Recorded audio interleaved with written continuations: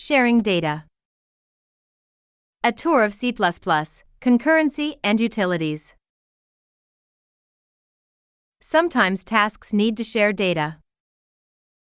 In that case, the access has to be synchronized so that at most one task at a time has access. Experienced programmers will recognize this as a simplification. Example, there is no problem with many tasks simultaneously reading immutable data. But consider how to ensure that at most one task at a time has access to a given set of objects.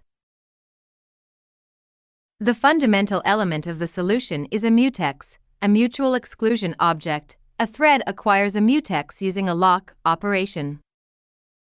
Mutex M, controlling mutex. Int sh, shared data. Void f. Unique lock mutex LCK, M, acquire mutex. sh plus equals 7, manipulate shared data.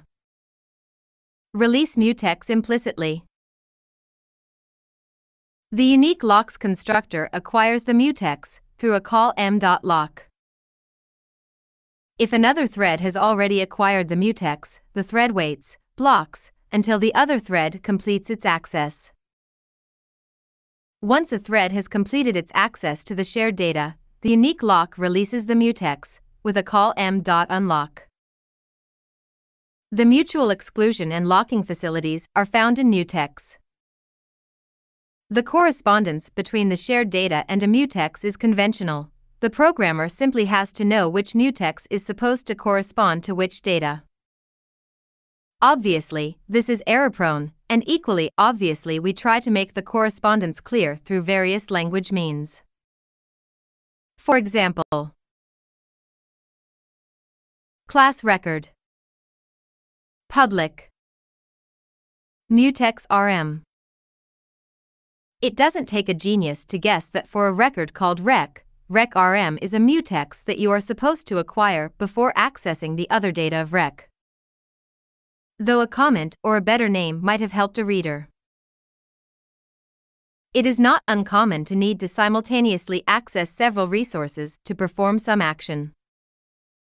This can lead to deadlock.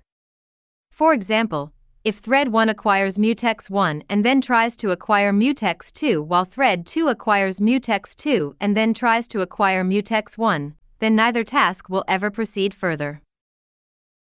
The standard library offers help in the form of an operation for acquiring several locks simultaneously. Void f. Unique lock mutex LCK1, M1, defer lock. Don't yet try to acquire the mutex. Unique lock mutex LCK2, M2, defer lock. Unique lock mutex LCK3, M3, defer lock. Lock LCK1, LCK2, LCK3, acquire all three locks. Manipulate shared data. Implicitly release all mutexes.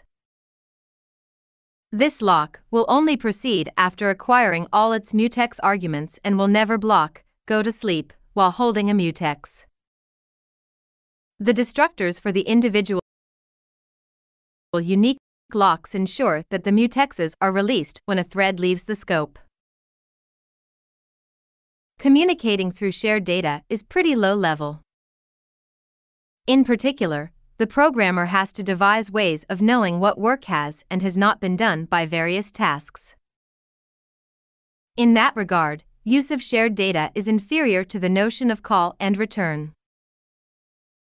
On the other hand, some people are convinced that sharing must be more efficient than copying arguments and returns. That can indeed be so when large amounts of data are involved, but locking and unlocking are relatively expensive operations. On the other hand, modern machines are very good at copying data, especially compact data, such as vector elements. So don't choose shared data for communication because of efficiency without thought and preferably not without measurement. Thank you for watching.